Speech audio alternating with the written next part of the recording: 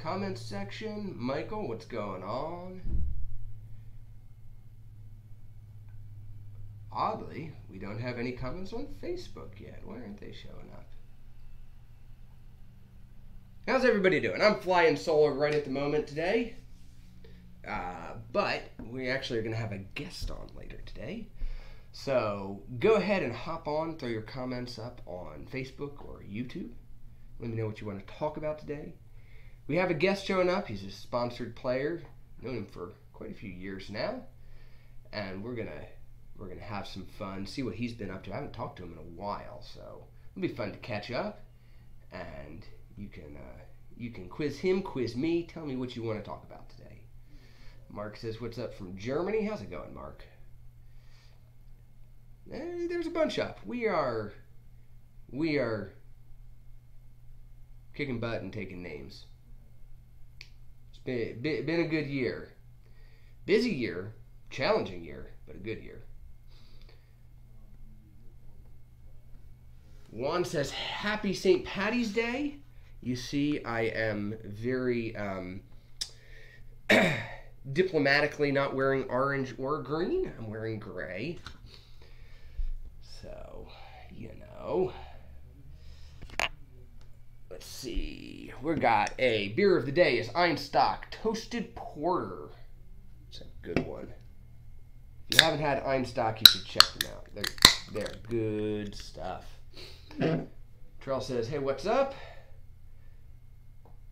Somebody said hello from the Netherlands. How's it going over there in the Netherlands? Airflow said he just recovered from a week of COVID. Yep, that's how it goes. It's you know. Well, you know what's funny is my Facebook is acting up right now. I'm going to refresh Facebook. Sorry, I'm totally disjointed today.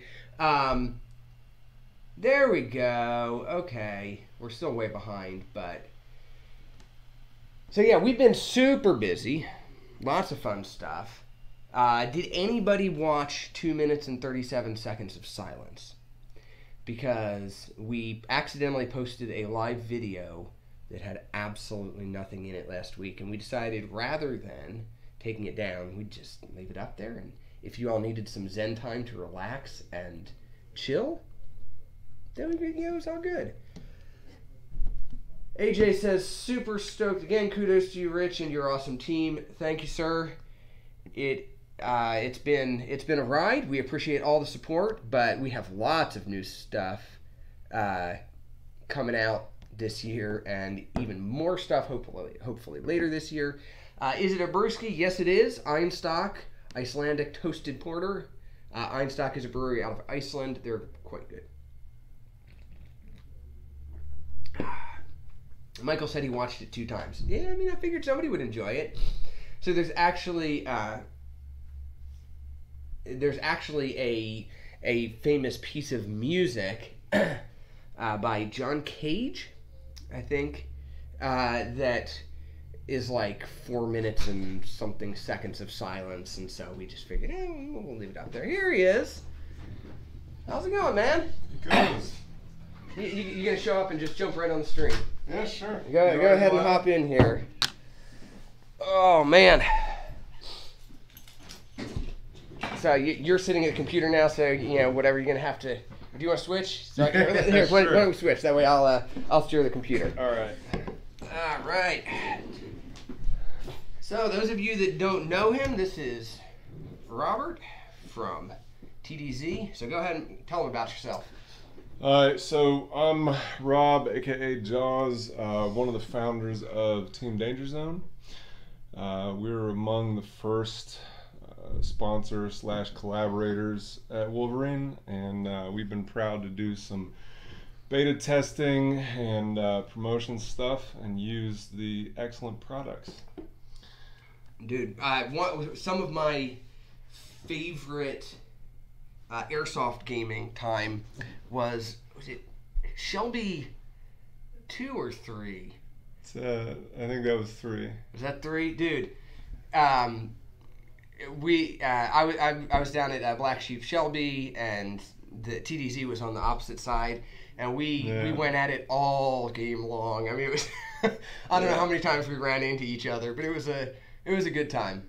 Really good firefights. Had a good time doing that. So it's been a while. What you been up to, man? Oh, I'm trying to figure out what to do with my life. Aren't we all?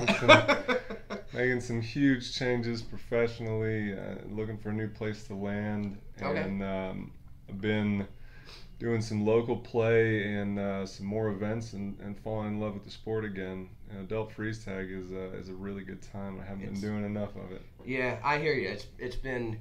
I'm still trying to get out to like one or two like big events a year. Is sort of my goal. Just like it's hard to get out to a ton because I mean family and kids and all that kind of stuff. Yeah. It makes it hard to go for a weekend and just be gone because I'm going to work all week and then it's like, well, I'm going to be gone for the weekend. Contrary to popular belief, you don't do airsoft for a living, right?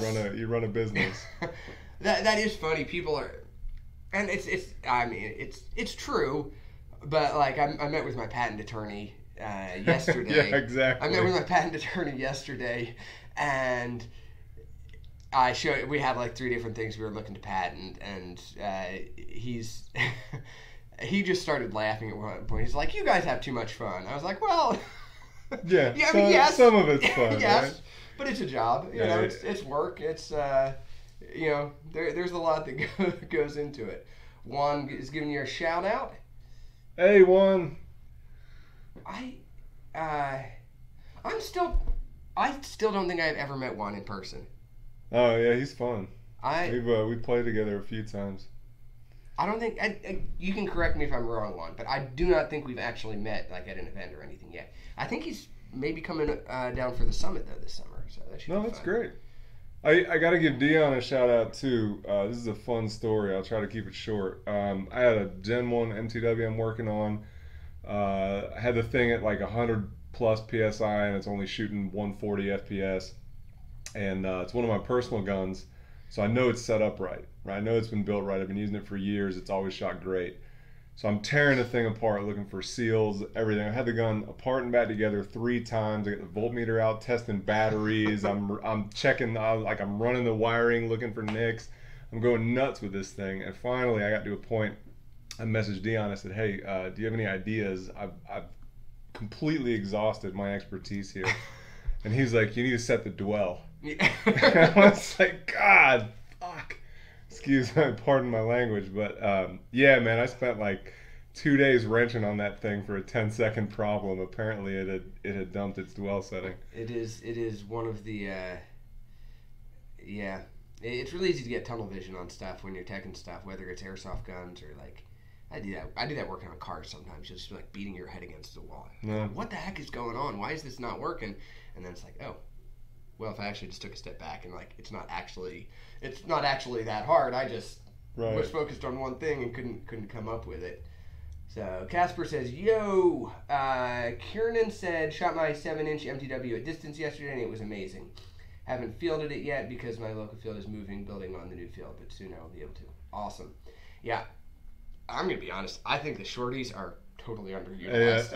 A high recommendation on the little ones. Yeah. Run the real heavy ammo. Yes. If you want to treat yourself, try something at a 4 or whatever your mags will handle without mid-cap syndrome. But I've got a gun with a 4-inch inner barrel, and I load that thing with 4s and 4.3s. You want a beer? I can't actually. I got a medical thing now. No, I don't drink beer anymore. But I did bring some excellent brandy. If I can steal a glass, I'll drink that. And you're welcome to join me. I will see whether somebody can track down a glass for us. Somebody's usually listening on this stream, so we'll see if somebody can grab us one. Yeah, let's see. Scanning through. I watched it and thought it's something artistic or in date or something. Yeah. No, it literally was an accidental stream. We have no idea how it even happened because it was the 2 minutes and 37 seconds of silence video that got posted. Okay. Because somehow at the end of the stream last week, it posted to YouTube this 2 minutes and 37 seconds of black silence. It was not, and rather than take it down, we were like, let's just rename the video 2 minutes and 37 seconds of silence. So it was a total accident, but it was fun. Is it safe to say that when your tank is low on air, like almost empty, that's when you have to set the dwell again after connecting a fresh tank? No, if your tank, the electronics, you don't have to change your dwell setting if you run out of air. Just refill the tank and go. I mean, you shouldn't have to change the dwell unless you're you're changing setup, or if it's actually set up correctly. If you change your setup, different BB weight, different barrel length, something like that. But just running out of air and refilling, doesn't matter. And just to be clear about the issue I was talking about earlier, I have a weird setup on this gun with a bunch of extra switches and wires that aren't normal because I have a battery disconnect and an on-gun charge system that I built for myself. So I must have put it into programming mode and changed the dwell myself accidentally. Right. Yeah. It's not something that you should have to set very often. As long as you're shooting the same weight, it should be set at once and forget it for years at minimum. Yeah. There's the dwell setting, the rate of fire, all the system settings are stored in solid state memory. So if you unplug the battery, plug it back in, it doesn't matter, as long as you don't. But you can. It happens to people from time to time. There you go. Nice. Awesome. No ice, thanks. It can be, you can accidentally go into setting mode and change something without intending to. So what you got? So this is Moldovan brandy that I decided to try. I'm typically a cognac drinker, and I've converted to cognac mostly from whiskeys. My father loved cognac, and I'm not allowed to drink whiskey anymore. That's a long conversation, but we can have it after the stream if you like. Yeah, I'll definitely try some. I was sold out. We'll go first. I won't. No, go ahead. I'll grab some after the stream. You're good. All right, fair enough. I got my beer. You drink your brandy. Well, so the cognacs were sold out, and I saw this and decided to try it, and it's really, really quite good for the money. So anybody, if you're a whiskey drinker, cognacs and similar brandies are distilled, and they have a very similar character to whiskey. They're worth trying. Huh. I have never really gotten into brandy, so I'll have to give it a try. Marty says, "Afternoon, gentlemen. Please make a straight grip for the MTW. There's little to no options for AEG mounted grips. Straight grip for the MTW. Not sure what you mean like that. The MTW will fit any real steel grip. So if you want a more vertical grip, there's lots of options from the, so the AR market for more vertical, like a K grip from Magpul. Yeah, the Magpul K2. You could also look at Hogue, makes some 45 grips, and there's a few companies, boutique, that make a 45 grip exactly to the measurements of a 1911's grip that actually take 1911 grip panels. Interesting. I can't think of them off the top of my head, but I've definitely seen that in the wild. Oh my word. Mega Chicken Punch says, the limit in my country is 1.9 joules, but I don't like long replicas. Should I go 7-inch version, or is the stock barrel too short to realistically use such power? I don't know why y'all are shooting each other for at 1.9 joules with a. So for us U.S. players, 1.9 is a little hot. Yeah, I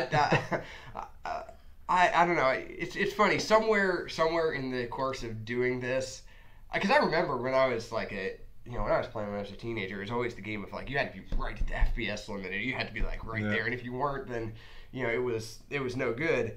And somewhere along the way, it sort of transitioned to like, well, I mean, if you're in the general ballpark. We did used to play a lot of 1.8 MED. That used to be the standard. That'll here. tear you up. It will. It'll tear you up pretty good. But you come from a paintball background, so you're used to getting pretty stuff hitting pretty hard. People ask me all the time which one hurts worse, and I just tell them depends on where you're getting shot. Yep. Absolutely.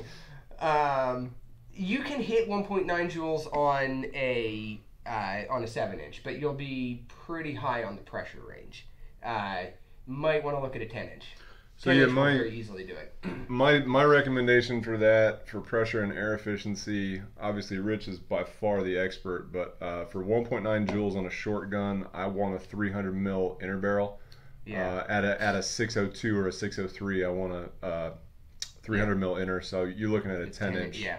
That you can do it, but you get there's sort of your air efficiency is not quite exponential decline, but pretty close to it. At a higher pressure you have to run, you know 1.3 joules you can run pretty efficiently on a 7-inch gun. You start getting up to having to run 130, 140 psi, and your efficiency, especially on a short barrel, just really, really goes down. So I'd probably run a 10-inch barrel if I was going to be running that hot. Let's see. Karen says I'm running HPA 8.3 BBs, PDI 229 inner barrel, G&G, yada yada yada. Think I might try those, but think I might try those, but people where I play don't like heavyweight BBs when clearing buildings. Heavyweight BBs do hit harder at the end. That's not even at the same energy, they still feel like they hit harder, just because they transfer energy more effectively. Well, if you don't mind, I've got something for this. I mean, obviously, 0.3 I wouldn't consider to be particularly heavy, not by modern standards. We run 3.6s a lot for Zero Med Milsim stuff, but that's typically an all-adult audience. Yep. What I would say is if you're playing indoor or you're playing up close a lot, or like little paintball field style villages where your furthest shot is 75 feet, you don't need to run that heavy. And there is a serious benefit to running lighter ammo, which is it's moving faster at the same joule, right? So if you're gunfighting, you're snap shooting one person against the other, going back and forth off corners, your ammo is clearing the distance faster than theirs is at a lighter weight. Yep. And this is a reason why at Milsims, guys on my team, if they're running sidearms, they typically run a lighter weight, like a 2.5 or a 2.8 in a sidearm, and then the primaries are getting the heavier 3.2, 3.6, and higher stuff. But consider that heavy is not always the best solution.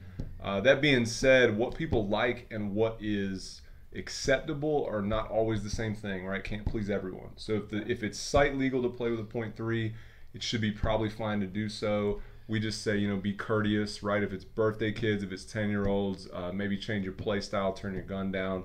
But if it's you and a bunch of other, well, I'm touching 40, and when I'm playing against people my age, I pull 0 punches. Yeah. Well, and it's also different. I mean, the difference playing at a Milsim event, right? The kit is relevant to energy level as well, right? Because most in general, you're getting shot somewhere center of mass most of the time, or if it's a solid hit. If it's not, you may catch a glance, like they just barely grab your arm or something like that. Okay, not that big a deal. But if it's a solid direct hit where it's transferring energy, it's generally kind of center of mass. And most people playing in Milsim are running some sort of complete kit. And so you feel it, but it doesn't, it doesn't hit the same way as, the 15-year-old out there in a t-shirt that you just, nailed in the chest from point blank with a heavyweight BBs. That hurts a lot more. So different situations. I would challenge you a little bit and say if you're playing right, you're probably getting shot in the side of your head and your support hand most often. Absolutely. Well, no, that's absolutely. all they should be seeing. But I guess my point is those are usually glancing hits anyway. Yeah. So support hand you can get nailed pretty bad regardless. Yeah. But generally the ones where you're just you're peeking around and you kind of get clipped. It's a glancing blow. It's not direct. The direct hits are usually somebody blindsides you. Right. Yeah, you're looking this way and he comes around the building behind you and nails you in the back. Yeah. Well, he hits you in the backpack because you got a backpack on, you got a plate carrier, and that's what you got. Yeah. It's and in the head case, most people at Milsim run a helmet. Yeah. That's or true. At least a hat and something. Or are aware of and accepting of the risk. Yeah. There's not a ton of people playing that type of game that aren't expecting to get shot up. Obviously, it's a game of honor and courtesy first, right? And so the point is, choose what you need to choose to make sure that you're having a great time and that everybody you're playing with is having a great time.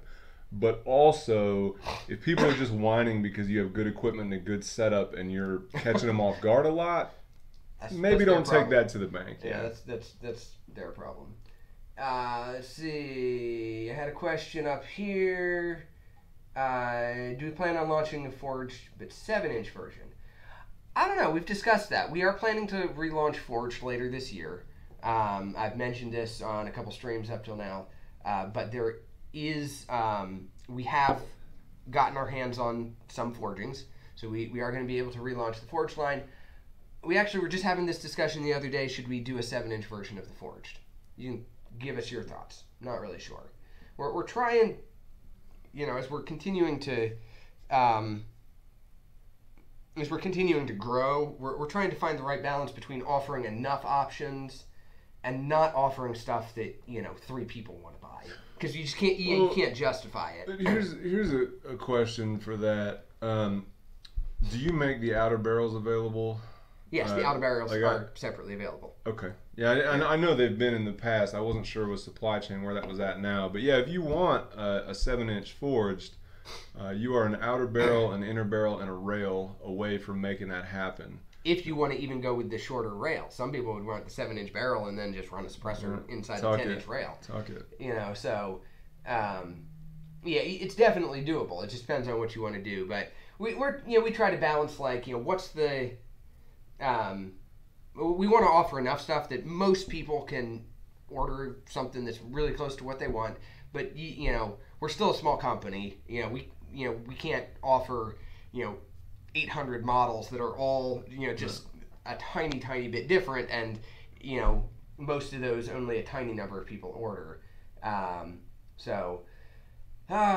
See what else we got on here. Evening from the UK. Jens, treated myself to a forged Wolverine 10.3 the other day. No going back to anything else. What a beast. Yeah. Welcome to the club. A bunch of us feel that way. Yeah. It really is hard.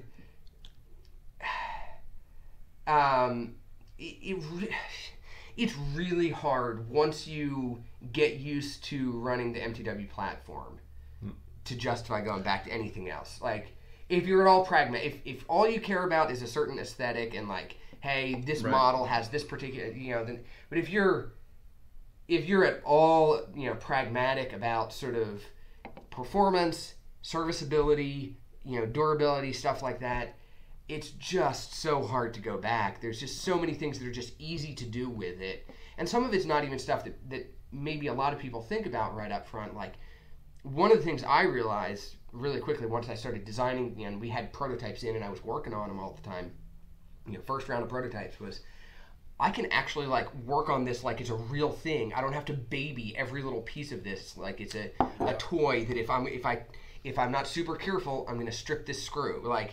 I can wrench on this thing. I can do what I need to get it done, and that's until a few years ago, airsoft guns were Swiss clocks made of Swiss cheese.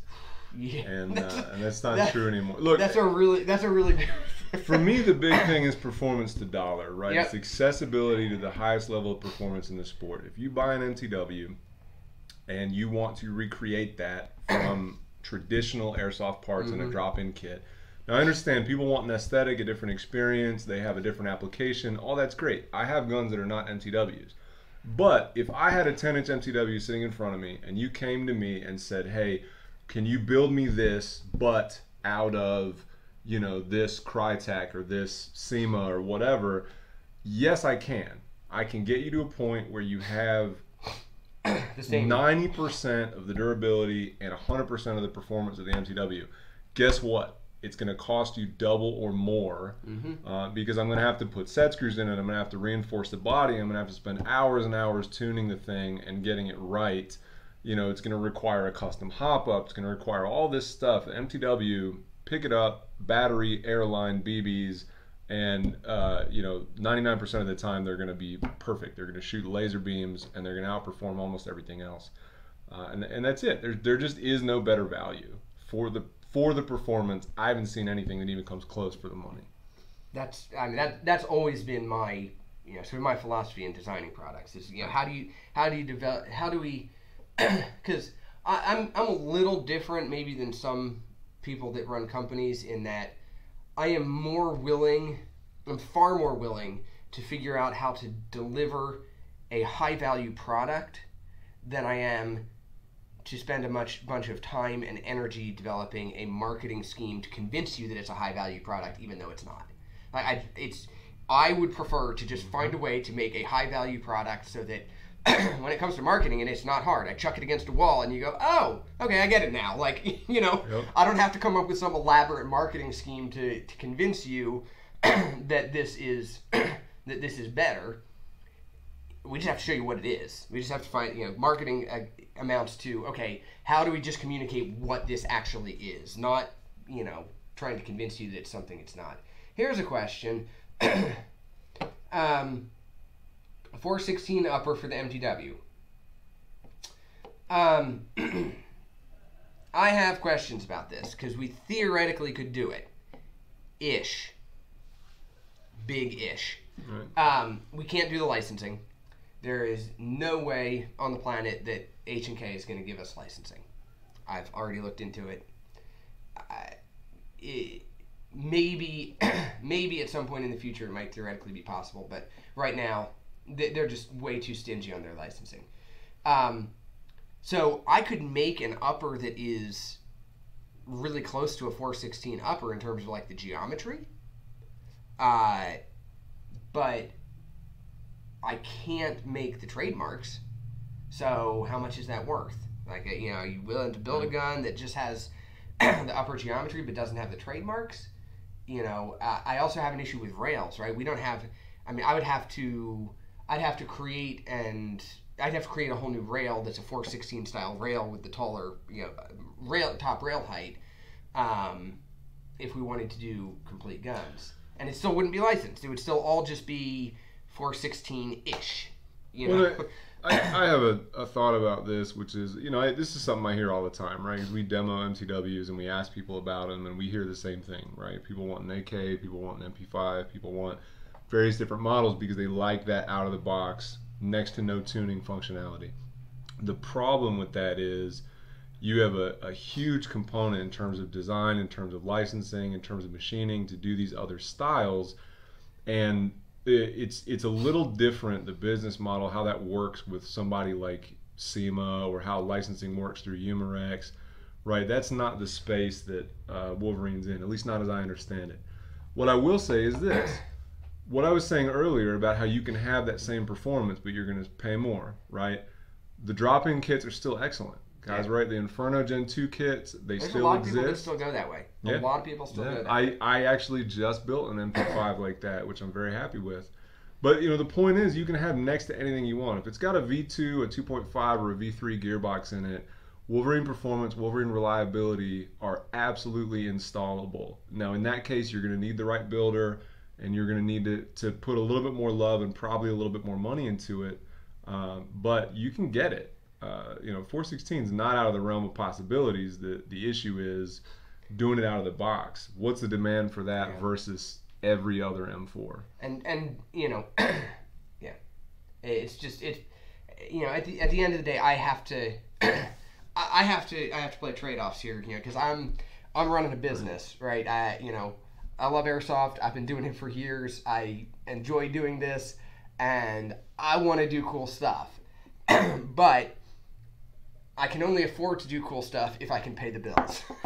You know, so it's like I gotta kind of balance the stuff that I really want to do with, you know, what we can actually sell and what we can justify in terms of cost. Because yeah, it's, again, if you're not in the business world, especially like product development world, it's really easy to underestimate how much it costs just to do the development, not even the production, just the development on a, you know, let's say a new upper, right? Because if you have,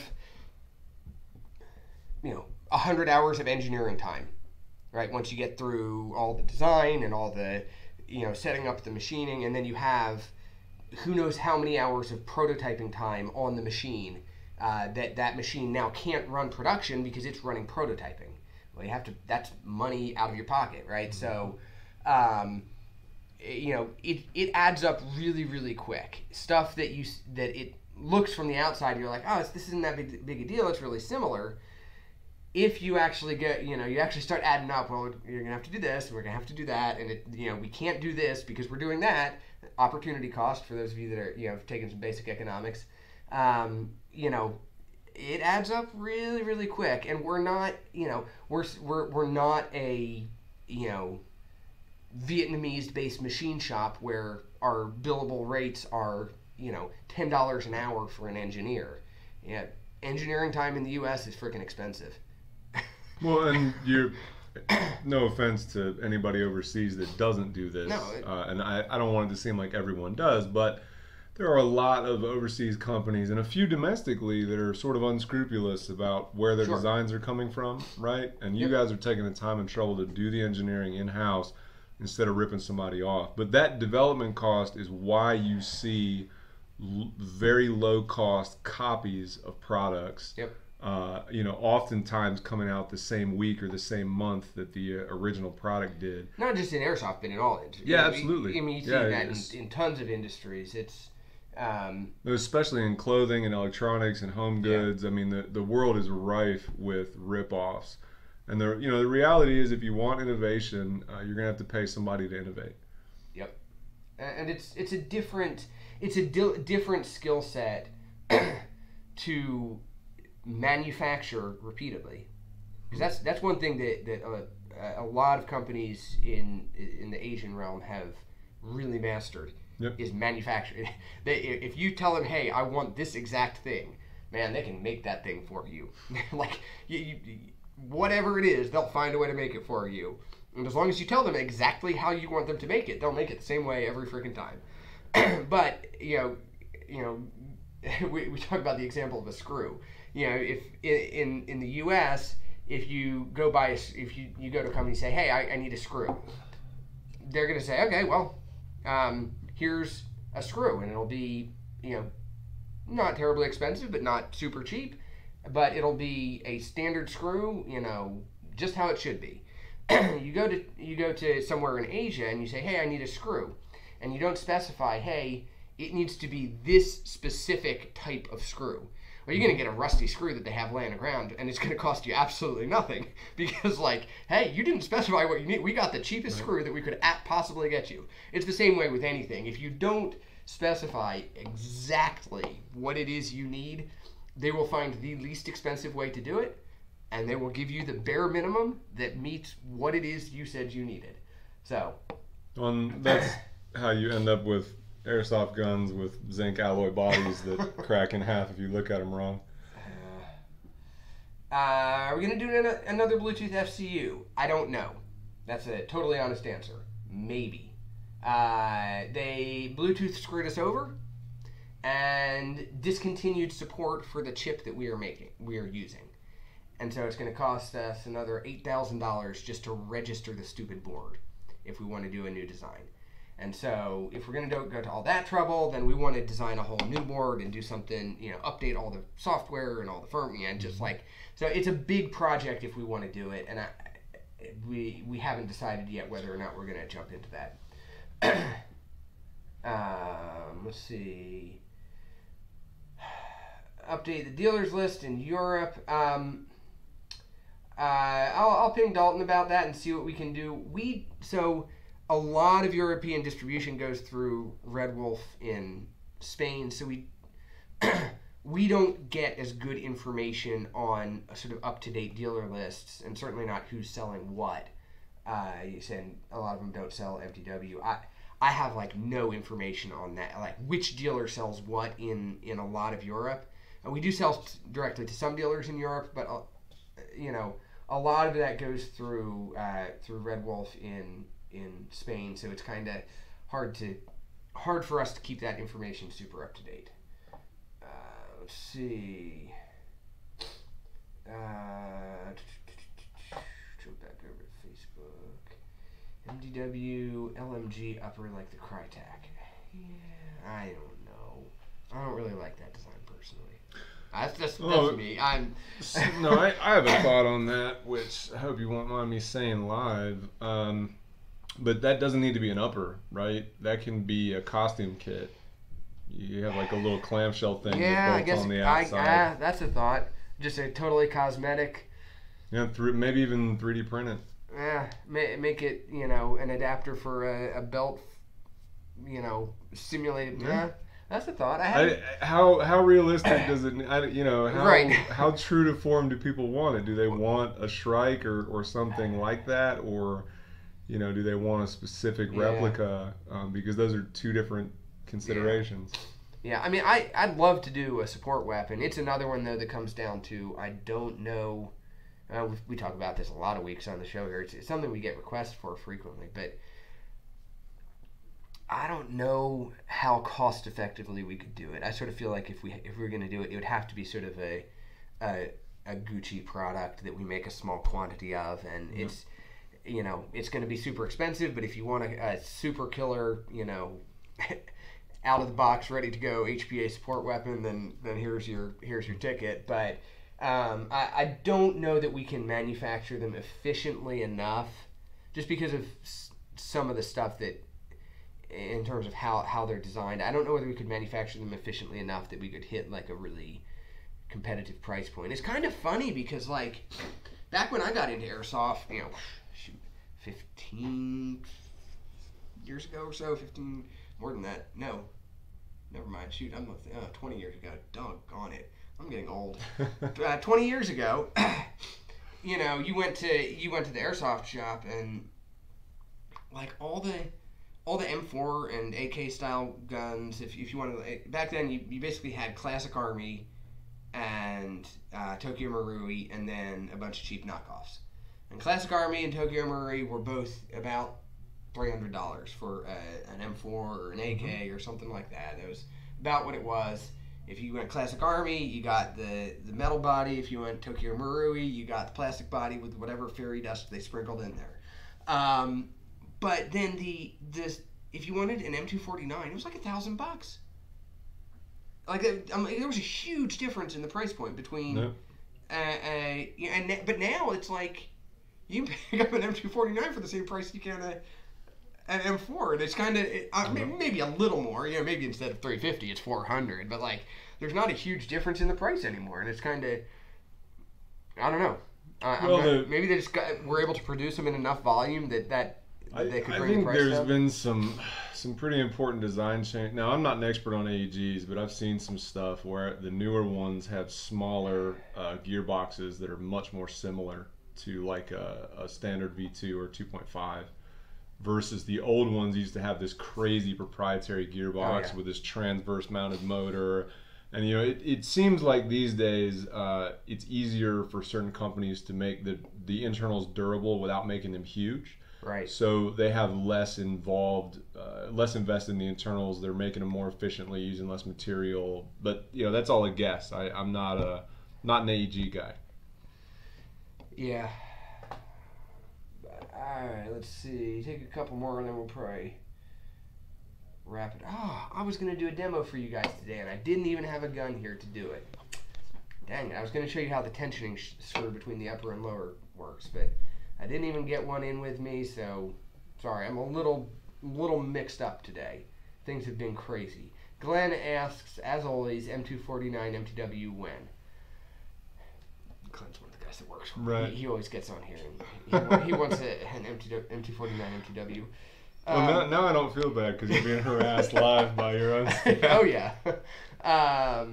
Let's see. Make an HPA engine to be designed for the TAC 41. I looked at it. I determined that it is possible to do. I have not had bandwidth to do it. Is just the honest answer. We're, you know, I don't think it's any secret, but while we are still supporting and making improvements on the aftermarket side of things, we're pushing pretty freaking hard on complete gun sort of product lines. So, you know, that's where a lot of my time and focus is right now, as well as on the business side. You know, we're doing a lot of stuff.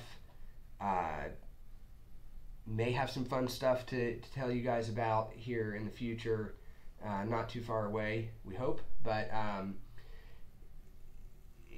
just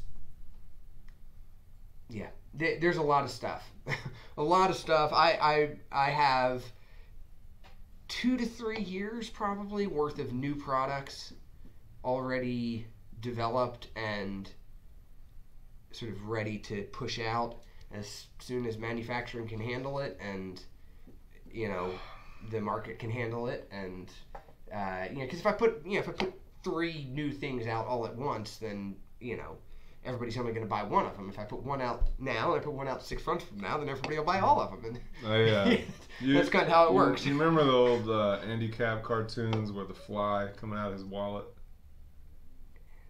It used to be this. Anyways, it was an old comic strip back in the day. But the point is, I'm going to end up spending way too much money with you guys. Yeah, but Brandon says he'll be poor. Yeah, cool. Thanks for Brandon, you and me both. Yeah, I'd like to. It's just it has not made it to the top of my priorities list. This one I'm going to answer this one, and then we're going to wrap up. Will it come? Will we make some sort of recoil system for the MTW, Quake, or something else? This is another one I can honestly say I don't know on. I have a system designed that does that. We have a prototype of it. It works pretty decent. It's all right. It's another thing that just has not made it to the top of the priority list in terms of I don't know, and this honestly comes down to, and I've told you this before, once bitten, twice shy. Everybody told me for like 3 years, oh, if you make a recoil system, everybody will buy it, and I'll buy it, and everybody, whatever. I said, okay, I'll make a recoil system. Then I made it, and not very many people bought it. So I'm like, okay. And I know some things. I know that it was too complicated and too expensive, basically. But what I don't know is how simple and how inexpensive does it need to be for people to actually buy it. So, the new system is less complicated and less expensive, but how are people only willing to spend $50 for a recoil add-on, or are they willing to spend $150? What's the that line where they go, okay, this is actually worth doing, versus well, that's cool, but I'm not actually going to put it on my gun. And I think that's what a lot of it came down to last time, is people were like, oh, that's really cool, but it's just really not worth it. I'm going to do something else. It's a cool factor, but so I don't know if we'll release it. We might at some point, but I don't have any definite plans. So, don't take my word, as don't take me saying this as a guarantee that we're going to do it.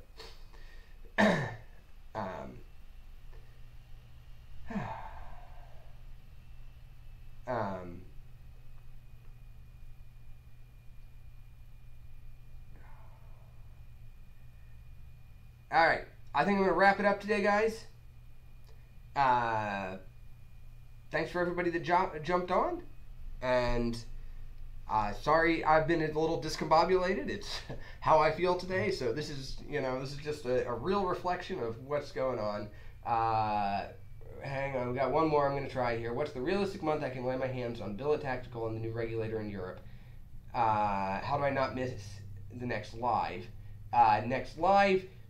Subscribe and set yourself a reminder. And then Billet Tactical, we plan to start shipping in May, but that's when we say start shipping, that means start shipping. It doesn't mean it's going to be everywhere at that date, like the 9mm. We're going to start shipping this month.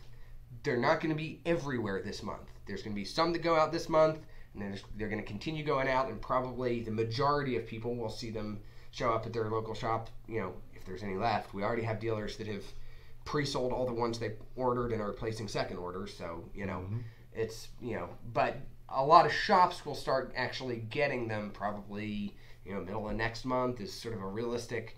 There's going to be some that go out this month, but, that's just how production works. So when we say start shipping, I'm not guaranteeing that everybody's getting one on that date, because, we're not starting shipping and shipping a container that's, 5,000 guns, right? It's just, we're going to start shipping them, and as they come through through production, we ship them. So May, if you're in Europe, realistically, things take at least a month to get.